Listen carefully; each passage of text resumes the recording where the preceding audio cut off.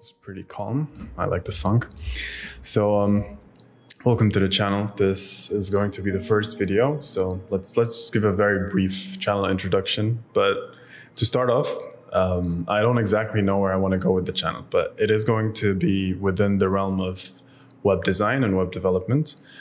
But I'm currently learning React and Next.js, which is React, but you get the point. So take every development video with a grain of salt. But that's the purpose of the channel, is to sort of, for me to learn and to share that knowledge with you, and hopefully you're gonna find that helpful. And sort of, I don't want it to be like a one-sided YouTube channel. I sort of want it to be like get knowledge, share that, and take feedback in, keep reiterating on the content, so on and so forth. So it's sort of, I want to keep that loop going. And for this video, I thought I'd keep it pretty simple. It's just like a Figma redesign of something that I found on Front End Mentor. It's a multi-step form, and I thought I'd just keep it simple, recreate the thing on Figma. Hopefully you're gonna find it useful. It is not it's not like tough or anything, but we do use a little bit of auto layout. Don't worry if you don't know what that means. We're gonna go step by step into how to use Figma, and I'm just gonna make sure to explain everything in detail. But with that being said, hopefully you're gonna find this video helpful, and let's get started.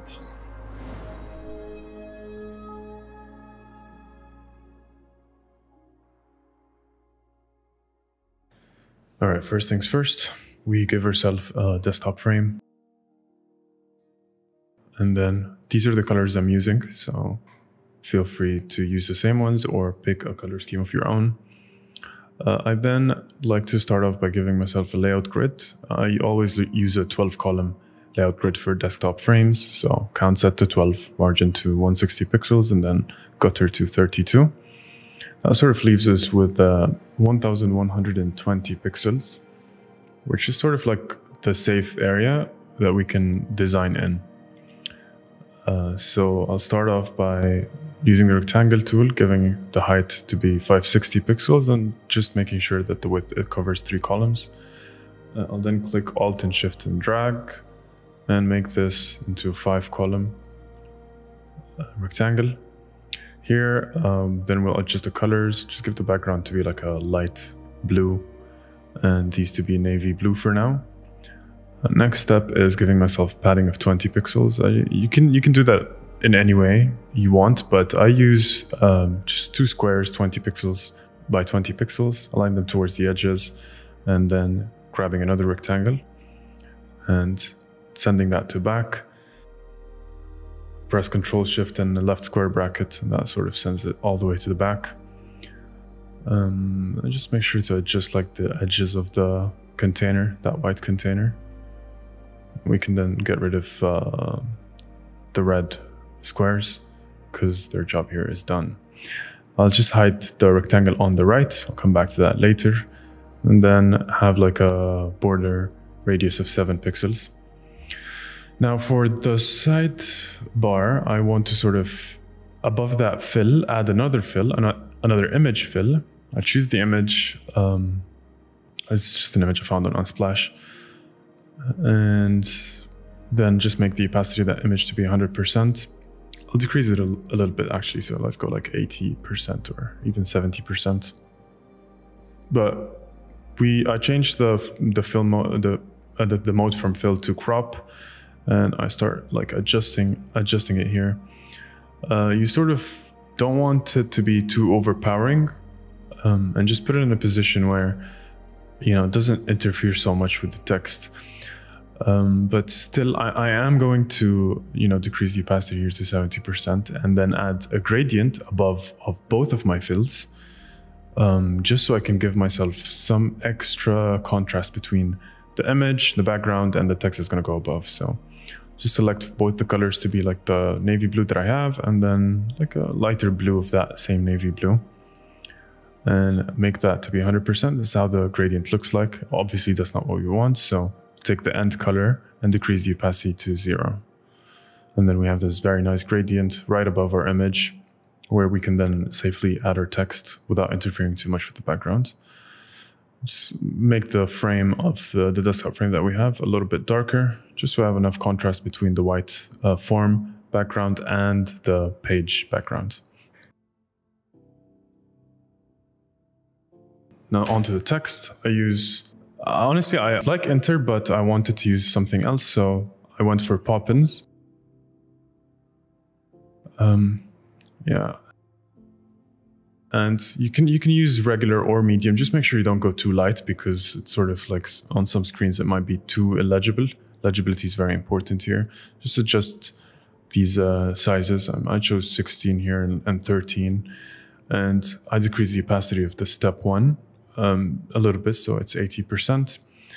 So I click Shift and A here to make it into an auto layout between for the 2 text layers, and decrease the spacing to be a -2, just to bring things closer together.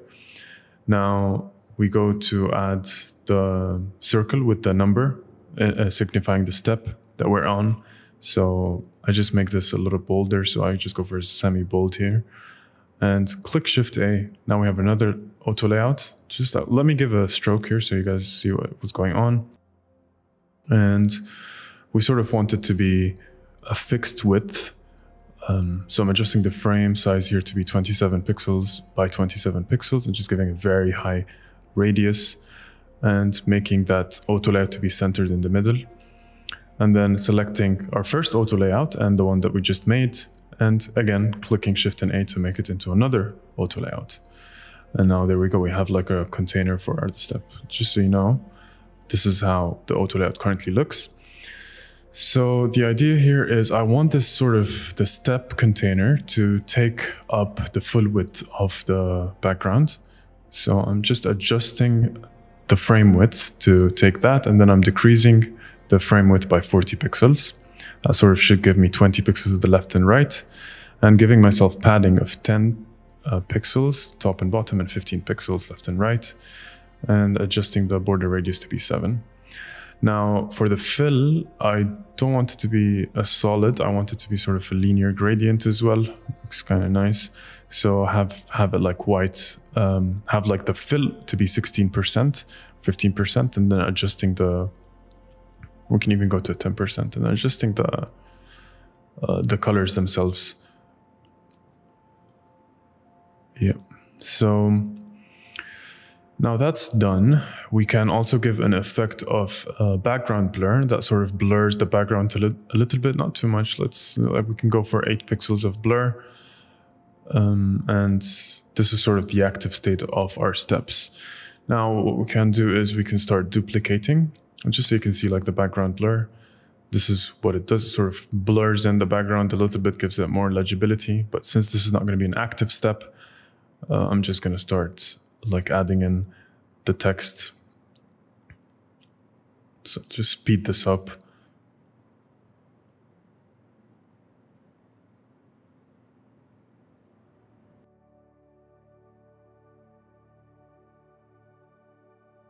So once all the text is added up, you can distribute vertically or just add it into an auto layout and then adjust the spacing. I go for like 10 pixels. And then again, like if you find that, it needs to be more, you need to move the background image. So make sure that you go back to the fill and, play around with the background, put it in a position where you think works. Like I'm not sure exactly how I wanted to like experiment until you find something that you sort of like. You can experiment with rotation, scale, position, but yeah, I sort of end up here, which I think looks pretty clean. Another thing before we move on to the other section is just adjusting everything here to have 20 pixels from the top 2.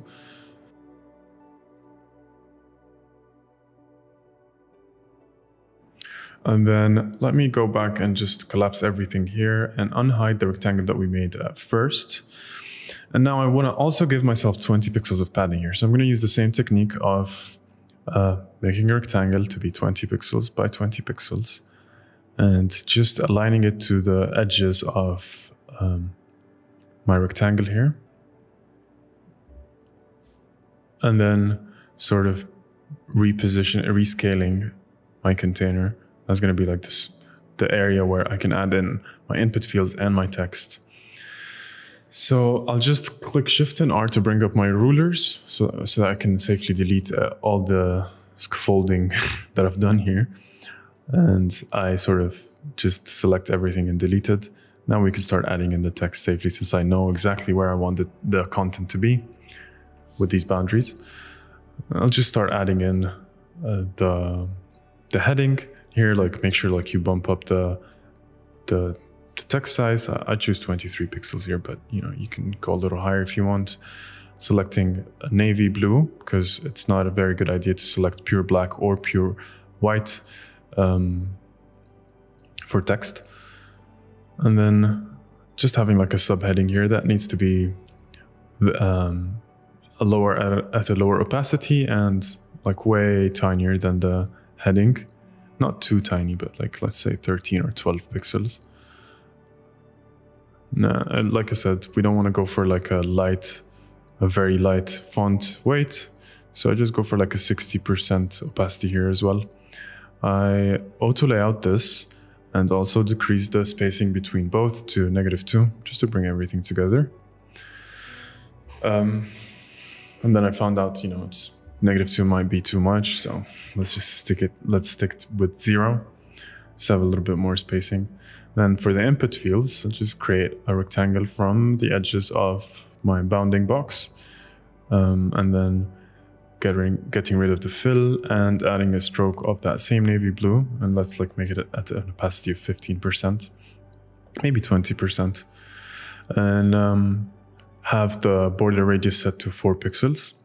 And we want to add their labels next, so I'll just copy paste what we have here and then just change this to name, right?